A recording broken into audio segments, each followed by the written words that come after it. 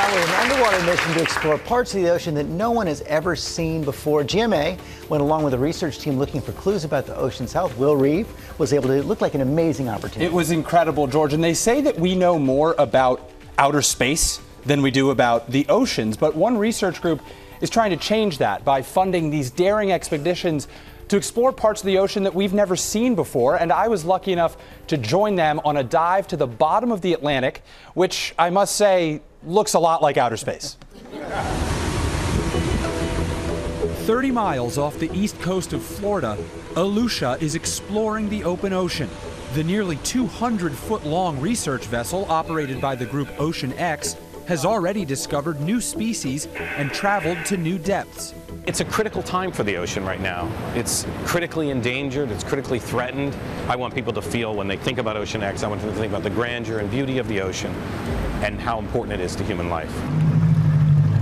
Now GMA is joining them on their latest mission, exploring a deep-sea coral reef in the Atlantic, looking for clues about the ocean's health. Crucial to the mission is Nadir, an 8-ton submersible vehicle, capable of standing thousands of pounds of pressure. The reef more than 1,000 feet below us, right in the middle of the Gulf Stream, the powerful current that could push us off course if we don't find our target in minutes. Wow, a bit of a view before we go. Ready to go, guys? Yeah. All right, let's do it. We're lowered in and the mission begins. The power of the Atlantic all around. Beneath the surface, a surreal calm as Nadir dives into the abyss. So what do we expect to see? After fighting the Gulf Stream current, we find what we came for. Lophelia coral blanketing the sea floor, looking like another planet, 1,500 feet down.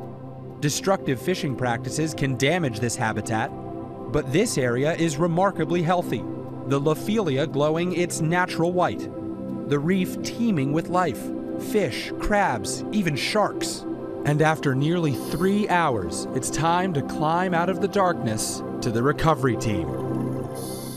My mission was part of Ocean X's broader initiative to explore the Florida reef tract to determine its health. And George, I was told that I was one of only 20 people on the planet to see that specific spot in the ocean, which is a real honor.